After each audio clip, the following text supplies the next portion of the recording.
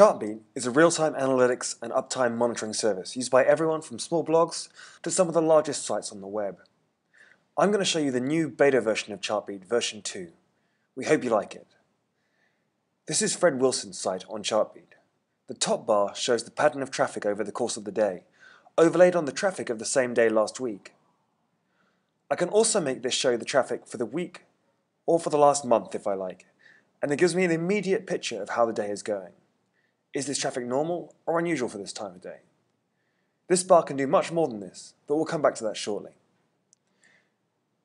The Active Visits panel tells you how many people are on your site right now.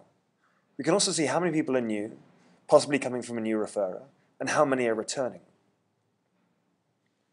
The Engagement panel below shows you the behavior of those people.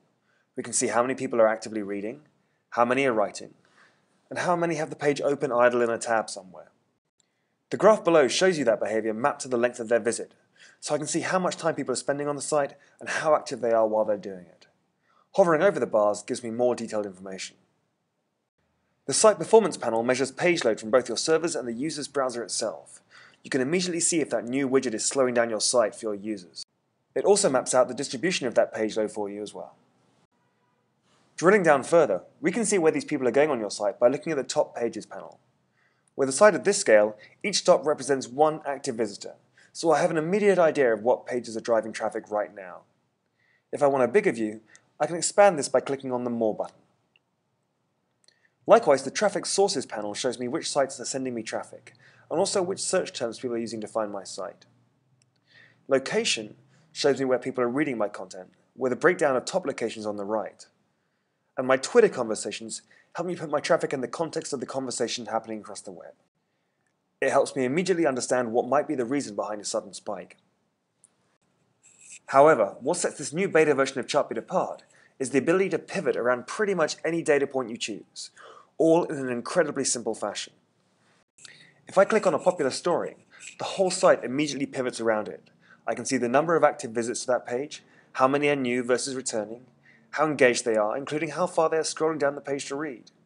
I can see who is sending traffic to that exact page, what location they're coming from, and how that page is performing.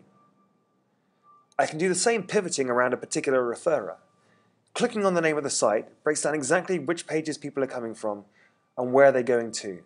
I even have the history of that particular referrer. There's a few other neat tricks. By clicking on the panels on the left, I can see this data represented against my top pages. I can see which pages are getting new traffic and which pages are getting returning visitors. I can see which pages have the best engagement and which ones are largely idle. I can also see which pages are slow to load. In fact, Chartbeat can pivot around pretty much any data point that's displayed here. Oh, one last thing. The toolbar also acts as a tivo for your website. I can replay any moment in time simply by dragging the slider to wherever I want. I can even pause at a certain point to better understand what's happening, or go back and forward using the controls on the left here. That's a quick overview. Thanks for watching, and if you'd like to play around with Chartbeat beta for yourself, please go to chartbeat.com/demo2. Thank you.